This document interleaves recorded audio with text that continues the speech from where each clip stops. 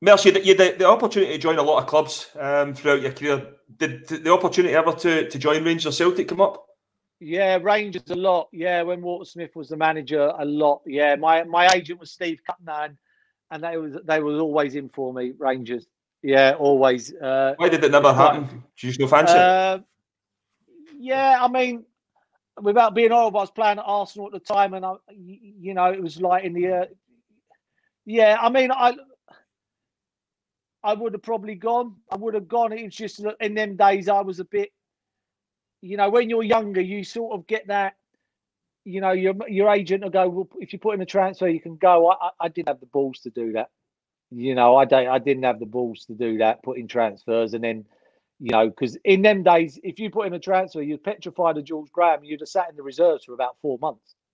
That's what it was like. So, but yeah, Leeds United and Rangers were the two always. Howard Wilkinson and Walter Smith. Yeah.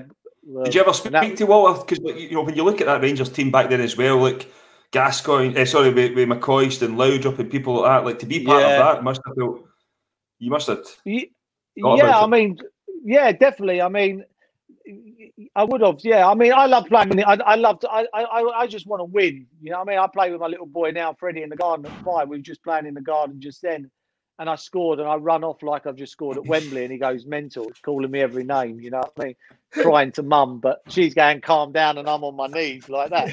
But I just love winning, and that was a successful Rangers team. But, yeah, I mean, I remember going up there and getting absolutely slaughtered in a friendly once when Chelsea stood on the ball, and Tony Adams was chasing after him like Benny Hill. I mean, but, yeah, I mean, that was a phenomenal team, but...